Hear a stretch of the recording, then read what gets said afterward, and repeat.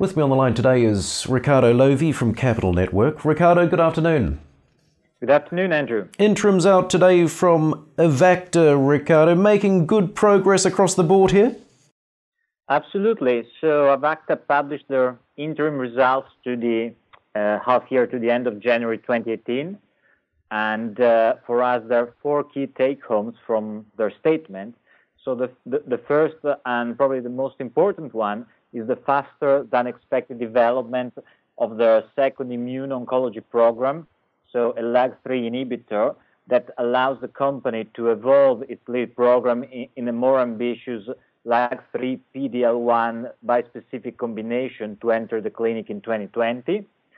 And secondly, they made good progress on the ongoing external collaborations in two key areas, so gene delivery with Moderna, Oncosec, and Fit Biotech, and about drug conjugates with Glythera. On the Affimer reagents front, we expect further licensing deals to be announced in the coming months.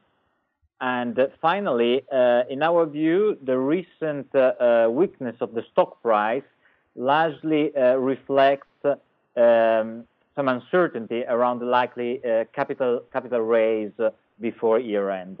We'll talk a bit more about that in a moment, Riccardo. First off, this PD-L1 LAG-3 combination. Tell me a bit more detail around this.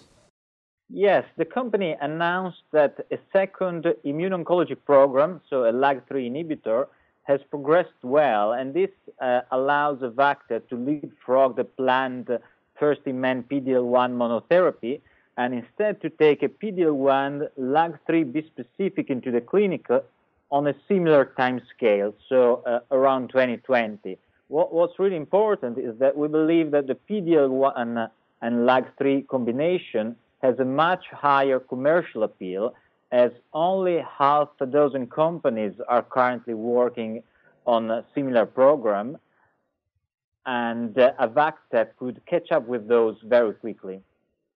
Well, back to what you were saying a moment ago, Riccardo, the balance sheet, cash in the bank as of the end of January of £8.3 million. How far do you reckon that'll carry them?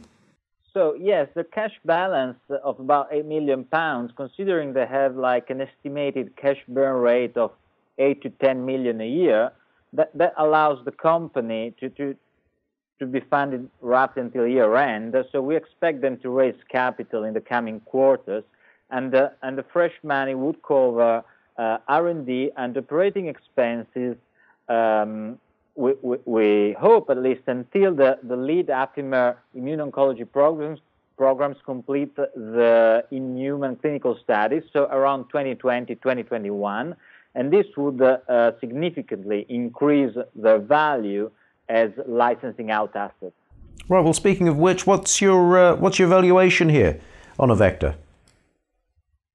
We look at Avacta, as we discussed in the past, using a sum-of-the-part approach that considers separately the therapeutic programs and the reagents business. So essentially, we work out backwards what the implied equity value should be today, assuming that Affimer products reach certain commercial levels and market shares 10 years from now. So we make no significant changes to our previously published sum of the part valuation that yields an intrinsic equity value just short of £200 million. That's significantly higher than current market capitalization, that is about 25 million sterling. And this, as we mentioned earlier, is largely driven by the speculation around the likely rights issue that is expected in the coming quarters. For Riccardo's full report, click on the eye in the top right-hand corner of your screen. Riccardo, thanks very much. Thank you, Andrew.